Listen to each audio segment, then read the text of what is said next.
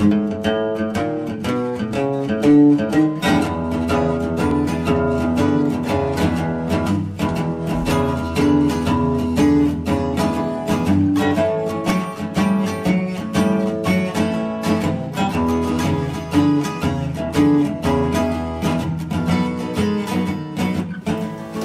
started working leather in 1971 when I got a tandy kit like a lot of young men did.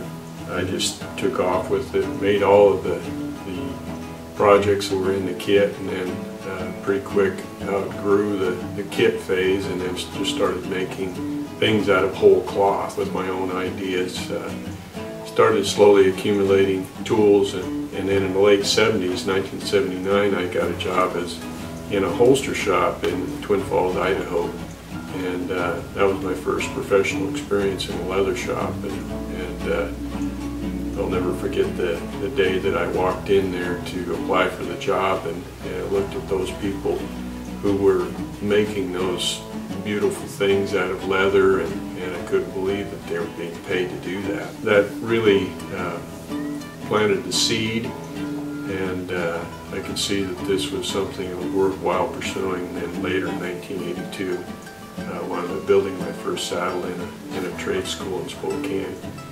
So it's been a journey ever since then of refinement. You're never done. It's one of those things that you wake up thinking, you spend all day thinking in a problem-solving mode, and you go to bed thinking, and you wake up in the night thinking about how could I make this next thing a little bit better, or how can I solve this problem.